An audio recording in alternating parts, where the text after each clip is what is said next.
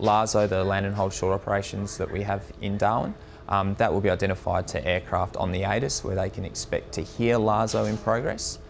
And the two types of LASO that aircraft are involved in are active LASO and passive. The active participation is an endorsement that's required, and that means that the landing pilot is going to land on the crossing runway but hold short of the other runway. Quite often, if it's your first time inbound to Darwin, you might not necessarily hold this active participation endorsement, in which case you fall under the passive LASO. That means that you're passively participating in the operation and you actually have the full length of runway available to you for your departure and arrival.